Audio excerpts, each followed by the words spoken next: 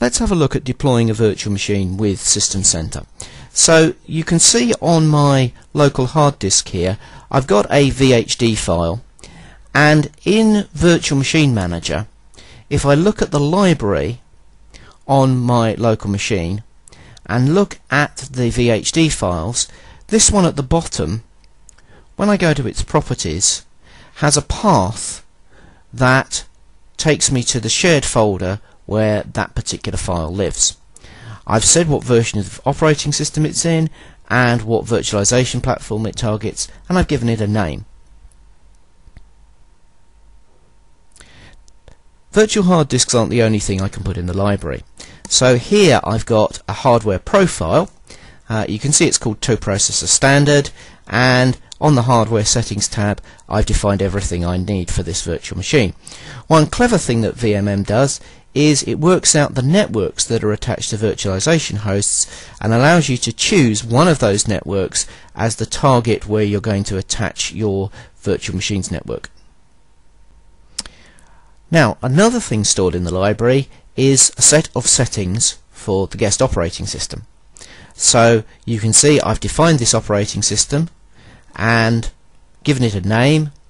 I've specified the local administrator password, and I've entered a product key. Now, we do publish some product keys which are designed to complete an installation and be replaced later, and I'm just highlighting here the URL where you can get this list of keys. And I put one of those keys in, selected a time zone, specifying here which version of the operating system I need to install, and then I can say it's going to be a member of a domain. Now, don't do what I'm doing here and use the administrator as your user account. Use an account that's been set up specially for the purpose, and I can customize the installation, as you can see with the settings on the left there. With these things in place, I can now create a template for building new virtual machines. So I'm going to go to my hard disk and say create a new template around this hard disk. I'm going to give that template a name, and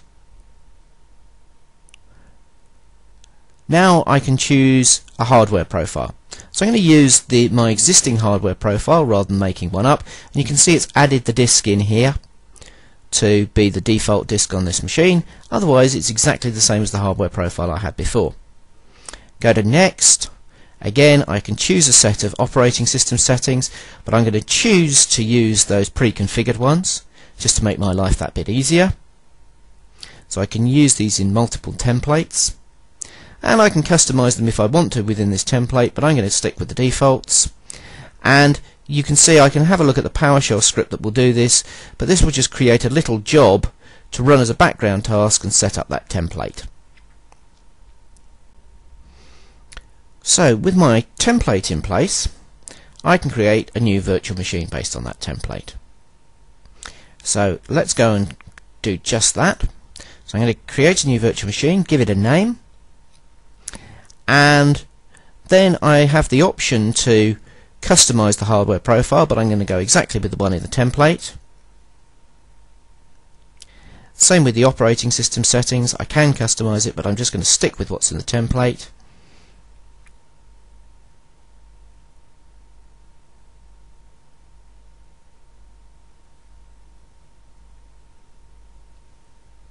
And I can either store this in the library or place it straight on a virtualization host. Well, here I haven't got the option to put it in a library, so I'm going to choose that host, choose where the files are going to go on that host, and choose an adapter on that host that actually lets me connect to that network that we saw being recognized earlier on. So only that particular network is going to be valid for connecting to that network. Now what I want to do as far as startup options are concerned for the VM, well, I'm going to go with the standard ones. And again, button to look at the PowerShell script here, quick summary, and I'm going to say start the VM when you finish creating it. So this again will set up a background job of multiple steps. So the first task is to set up the new virtual machine on the virtualization host, and then we have to push the VHD file out to that host to run the virtual machine. Now if we switch screens and look at the virtualization host, a quick refresh just shows that the machine's been created, and what I'm going to do is just connect to that virtual machine so we can see what's happening on its screen, and I'm also going to run Task Manager so I can see the network traffic of the file being copied across. So we're going to let that run, and in fact we're just going to speed the process up a little bit, so when we come back to Virtual Machine Manager you can see the clock will jump a little bit, and we've now finished copying the file over. So the file's now in place on the virtualization host. So let's go over to the virtualization host and see what's happening there.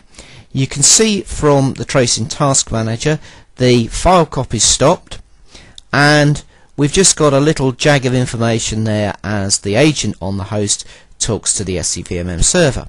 Now it's been instructed to start the virtual machine, so that's what's happening, and the machine's going to boot up as if it was being booted for the first time, which it is. It's going to install the integration components and then immediately shut down, and that's what you can see happening here. So if we go back to SCVMM's console, what you'll see in the SCVMM console is the part of the task for installing the components is completed, including starting and stopping the virtual machine, and now we're going to customize it with a floppy disk. Virtual Machine Manager creates a virtual floppy disk with the customization information on it, transfers that virtual floppy disk over to the virtualization host, attaches that to the virtual machine, and when the virtual machine boots up it will apply the settings in that floppy disk to the operating system. So it's coming up now, applying the settings, and when it gets to log in at the end of this process, basically that's job done. So we can come back to SCVMM and we can just see the job finishing off.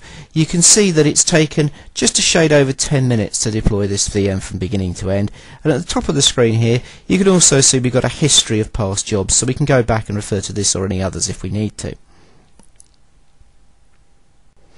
So here's my virtual machine showing up in Virtual Machine Manager. Can't see the preview of it because I've got the VM Connect. Just saying about jobs, we can get a breakdown of how successful jobs have been over time. Just one final thing to show you back at the newly deployed virtual machine.